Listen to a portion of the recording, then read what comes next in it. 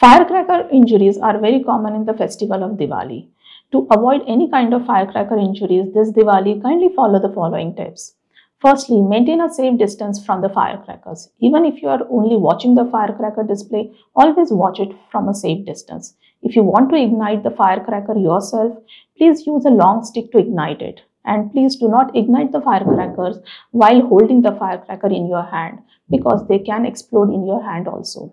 Secondly, use safe eyewears or safe eyeglasses while igniting the firecrackers to prevent any entry of foreign bodies, soot or smoke in your eyes. We have to avoid kids, especially toddlers, in the firecracker display area, and they should not be allowed without any adult supervision. And if you are having any firecracker injury, just remember, do not press or rub the eyes. Wash your eyes with a generous amount of water. If you find any foreign body in your eyes, please do not remove it on your own. Please do not use any medications on your own, and visit an ophthalmologist immediately. If you follow these following tips, I hope you will not come across any firecracker injuries and have a safe Diwali.